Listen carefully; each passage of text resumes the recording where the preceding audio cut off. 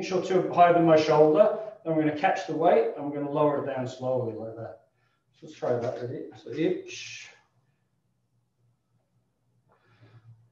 Other hand, knee.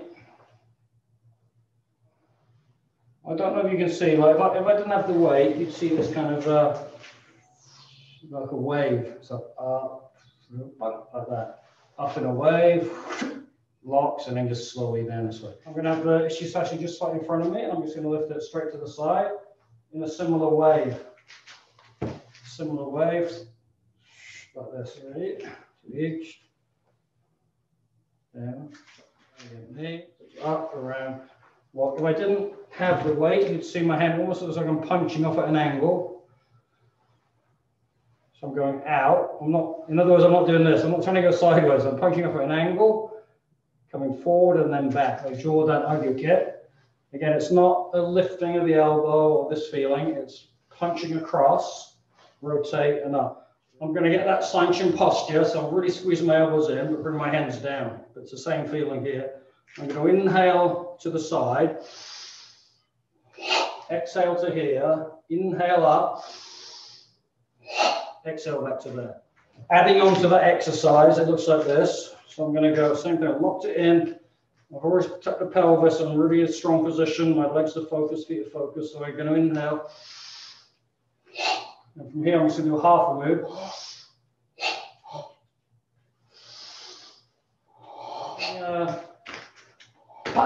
Like a hammer fist in side twist. So I'm going to inhale my hands up as I bring my shoulders down. Like this. Not like this.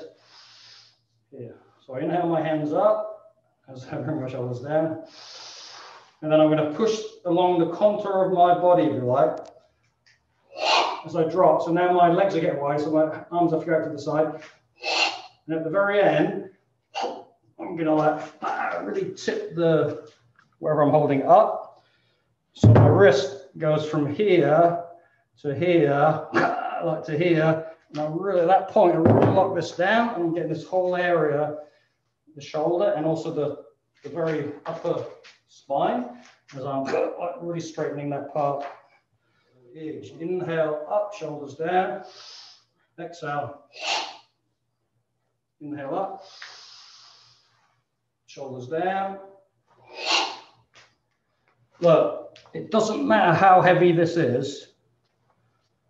I mean, these are not that heavy, but I'm going to imagine they're heavier.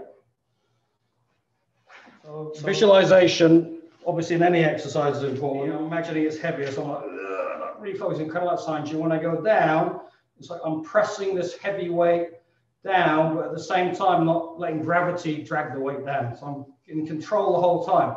So the feeling is I'm pushing,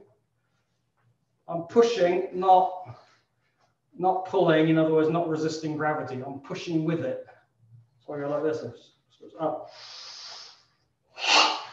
It's really strong. So I'm not even thinking about holding the weight up, if you like. I'm pressing it down as I do the movement. The nice thing about Ishi-Sashi is because it has a handle, you can replicate almost all kata movements.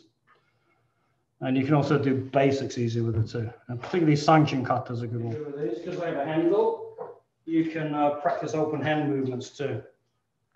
You can practice the nukite and these type of movements too. You can sort of interchange between them. I can nukite there, pull back. I can come in this way, grip here.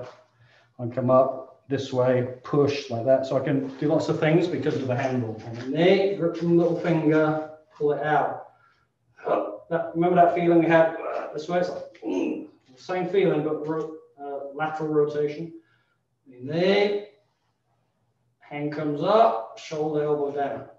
Right, turn, pull, hands up, shoulders down, spine straight, knee, pull, get under eye, locking it in from spine top to bottom. I go here. When I change, I want to imagine that I'm going from this lifting position to a pressing position. When you keep your hand in the same place and you rotate down, this part of your hand will now be lower, obviously. I'm not trying to push down because when I rotate, because of the way my arm works, I'm pressing down. Kind of like when we did this. That pressing is the same feeling.